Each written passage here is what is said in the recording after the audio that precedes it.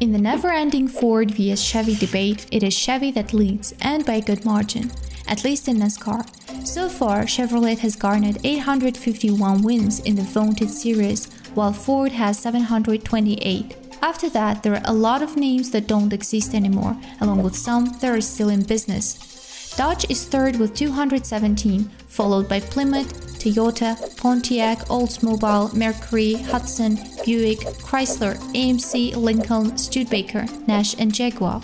But those figures refer to overall wins by manufacturer, and they are fairly easy to dig up.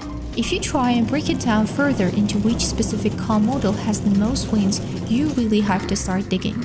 Some marques, Pontiac, Oldsmobile, etc., are still gathered together as a whole, but there are a lot of single models here.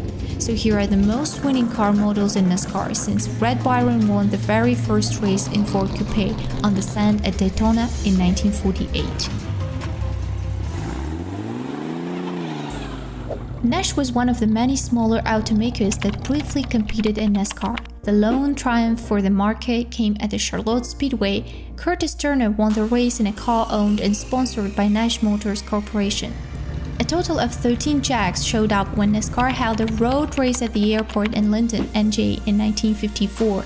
The sport cars ran door-to-door with big stalkers. In a true rarity, the race was won by a foreign-built car. Al Keller took the checkered flag in Jaguar XK120. The Jag was one of the 21 foreign cars in the 43-car field as organizers tried to add an international flavor to a race called the International 100. Indiana-based Studebaker won 3 Premier Series races all in 1951. Frank Mandy gave Studebaker 2 of those 3 victories, the first coming at Columbia Speedway, a 0.500-mile dirt track in Casey, South Carolina. Studebaker never won again after 1951. The first NASCAR Strictly Stock Series race was won by Jim Roper, who drove his Lincoln from his home in Kansas to Charlotte. Lincoln, the luxury division of Ford Motor Corporation, would win only 3 more Premier Series races, all in 1949 and 50. Roger Penske entered NASCAR in 1972 with AMC Matador. Mark Donohue and Bobby Allison drove the cars to 5 wins in Cup between 1973 and 1975, 2 at Riverside, 1 in Ontario and 2 more at Darlington, the track too tough to tame. Lee Petty is shown here with his olds before the 1959 Daytona 500, but the marque saw its greatest number of victories in the 1951 season with Curtis Turner, Herb Thomas, and all 3 of the Fluck brothers driving. Cale Yarborough and Richard Petty had some success with Oldsmobiles in the mid of 1970s too. The number 1 Pontiac driver was Rusty Wallace, who tallied up 31 wins, including a title in 1989. Both Richard Petty and Kyle Petty had wins in Pontiacs, as well as such other NASCAR notables as Fireball Roberts and Cotton Owens, who each had 7, Junior Johnson with 8, Tony Stewart with 15, and Pontiac's last champion Bobby Labonte, who won the title in 2000 for Joe Gibbs Racing. The most outstanding of all the many Plymouth to have raced NASCAR tracks over the years has to be the Plymouth Superbird of the late 60s and early 70s. If we had to pick a favorite, it would be Richard Petty 1970 Bird, the one so cool it was chosen to be a main character in the animated movie Cars. By my count, there were 14 different winning Mopar car models in NASCAR, from Lee Petty's tail-finned 1950s Plymouth Savoy to Brad Keselowski Dodge Charger RT that he drove to the championship in 2012. In between were all kinds of Chryslers, Coronets, Plymouths, and even a DeSoto or 2. But the Dodge name alone, Intrepid, Charger, Magnum, Avenger, accounted for 217 victories in a Cup. The 1972-76 Montego had a naturally aerodynamic shape in the form of its sloping rear deck, but the front half of the car was also aerodynamically sound. It was even a little more wind-slippery than its Ford counterpart. Among its track wins was Cale Yarborough's victory in Daytona 500 in a Wood Brothers Cyclone in 1968, and another when David Pearson survived a bump and crash with Richard Petty to win in Daytona 500 in 1976. Between 1955 and 1957, Elmer E.C. Kiekhaefer ran a fleet of Chrysler 300Cs in NASCAR that consistently won races. Driver Tim Flock won 18 races in 1955 and took the championship. In 1956, Buck Baker was the main driver and won a second championship. Keke Kafer withdrew from NASCAR in 1957 after accusations that the team was cheating, even though NASCAR found no rules infractions of any of the cars. It was just fast, looked cool, and the competition hated it. The 300Cs was certainly one of the most elegant cars ever to turn a lap in NASCAR. Ford's response to the aerodynamic wars on NASCAR's superspeedways in 1968 and 1971 was a pair of limited edition super sleek variants of its production cars that would give Ford and Mercury an edge on the track: the Ford Torino Talladega and the Mercury Cyclone Spoiler 2. The Mercury won 8 Grand National races in 69 and 70s, same as the Plymouth Superbird, while the Ford Torino Talladega won 29 times. The best part is that both divisions had to offer homologation versions to the public. If you can find one of either model now, just buy it.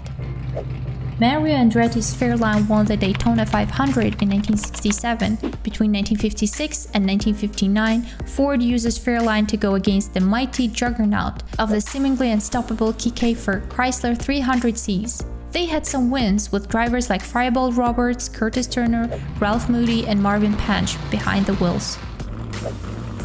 This car had many wins, 61 as you see above, but it is most associated with Dale Earnhardt, who drove them to a good percentage of those 61 wins himself. He was driving a Lumina when he won his record-tying 7th championship, the Atlanta 500 in 1994. But there are many others that all done in black Goodwrench livery. Buick Regals were once the dominant cars in Winston Cup. Darrell Waltrip won the championship in 1981-82 and Bobby Allison won in 83 in Buick Regals. Richard Petty won the 1981 Daytona 500 in the Regal. Terry Labonte and Tim Richmond drove them, and a couple of newcomers named Mark Martin and Rusty Wallace started out in Buicks.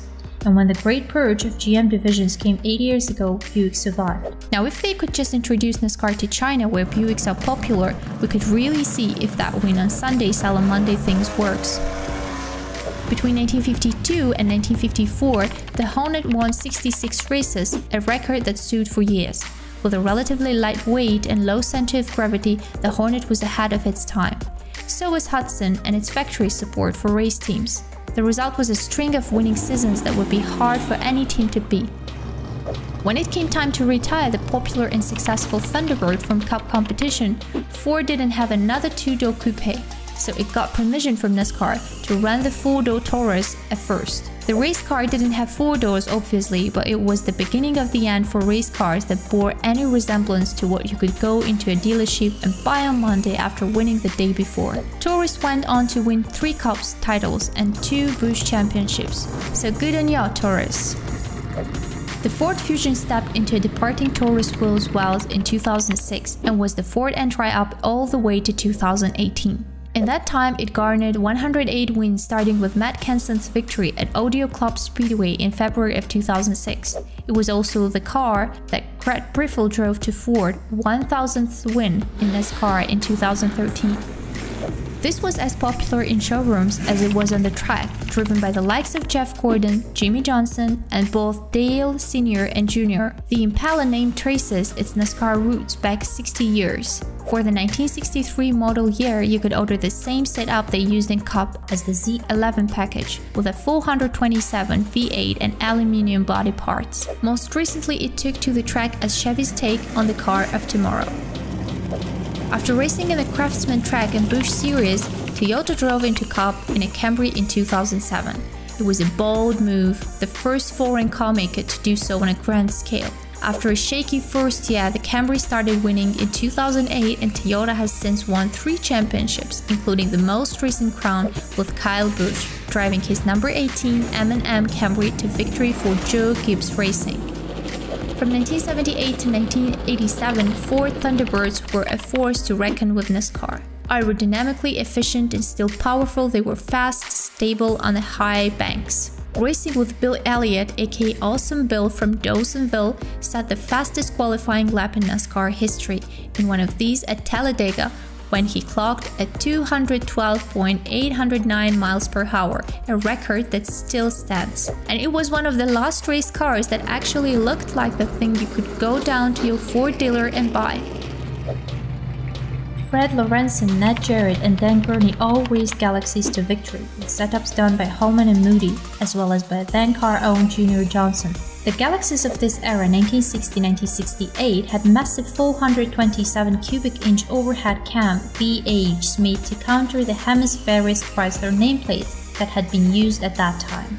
They were controversial in their day and prized by collectors now, a great reason to get into car collecting. The Monte Carlo had almost twice as many wins as the second-place car in Cup. If it was racing, it would have lapped the field twice. At least part of its success came from longevity. It was in Cup off and on from 1971 to 2007 and accounted for 27 of Chevy's 31 manufacturer championship and 16 of its 23 drivers' titles. Named for a city with a racing history of its own, the Monte Carlo saw some of the greatest names in NASCAR history take the wheel, including Jeff Gordon, who won all 4 of his titles in it, and Dale Earnhardt Sr., who also had great successes. If you like our videos, don't forget to give thumbs up and write in the comments below what car do you want to know more about next time.